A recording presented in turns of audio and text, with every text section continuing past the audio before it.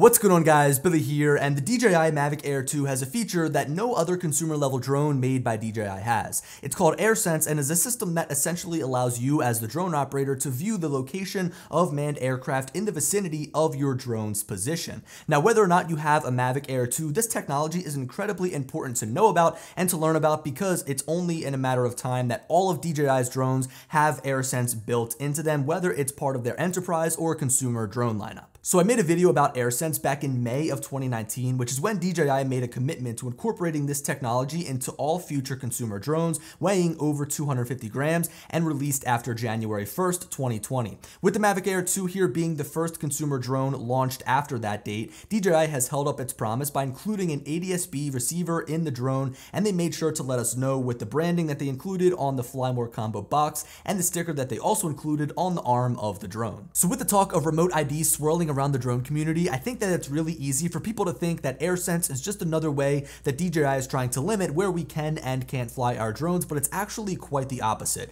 So I think a really good place to start is to understand exactly how AirSense works. So built into the Mavic Air 2 is an ADS-B receiver that picks up signals emitted by an ADS-B transmitter that's found inside of a manned aircraft, and it's this that gives us the ability to open up the Fly application on any mobile device that we're flying our drone with and see where these manned aircraft are in real time. Now, the thing to note and the important thing to really understand is that this drone does not have an ADS-B transmitter. It's only a receiver. So while we can see the position of other manned aircraft, they can't see our position. Our drone's location is not being broadcasted for everyone to see. Now, to get an even better understanding of exactly how this system works, I took a screen recording when I was shooting photos down at the Ben Franklin Bridge as a manned aircraft approached my drone's location. First, I was prompted in the top left corner that a manned aircraft was nearby, and the map in the bottom left corner began flashing an outline of orange. Once I tapped on the map, it instantly snapped to show me the position of the manned aircraft in relation to my Mavic Air 2. Its position updated frequently in real time, and it gave me a good understanding of what I had to do to make sure I didn't collide with the helicopter. I also want to point out that even when the map isn't taking up the full screen, you can still see the position of the manned aircraft there in the bottom left corner, but once it exits the frame, then the map snaps back to follow the position of your drone, just like always. I really like how DJI integrated AirSense into the map that's already present in the Fly application, and in my opinion, it just makes that tool so much more powerful and so much more valuable.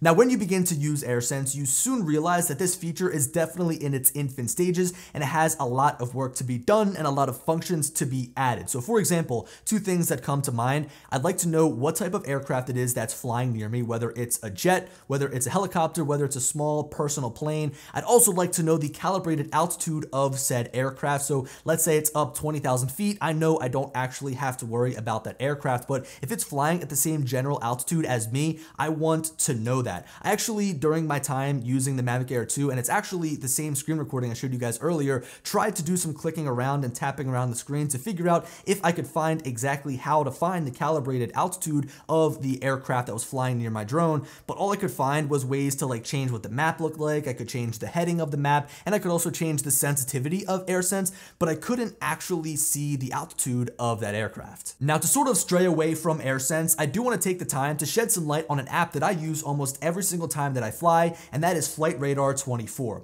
This is in no way a sponsored video for them. It's just an app that I've been using for years now and shows the location of most manned aircraft up in the sky in real time. You can view what kind of aircraft they are, and you can see what their altitude is. So if you don't have a Mavic Air 2 and want to be vigilant to see what other aircraft are up there in the sky, I'd highly recommend checking this app out. So I think that was an over explanation of what AirSense is and how you use it. In a nutshell, it's basically just a way for you as a drone operator to see within the Fly application exactly where these other manned aircraft are in real time. I probably could have just uploaded a minute-long video, but of course I wanted to go in depth for you guys, and now I want to close it out by going over two frequently asked questions I'm sure everybody has, and I'm sure people will be leaving down the comment section. The first of which I think I actually already answered pretty well in the beginning of the video. It is that this drone, the Mavic Air 2, only has an ADS-B receiver, so it can only receive these transmissions and these ADS-B signals. It's not transmitting out its position, so nobody's going to know where your drone is. I I think I already explained that, but I just wanted to reiterate myself. Now, another question I'm sure some people have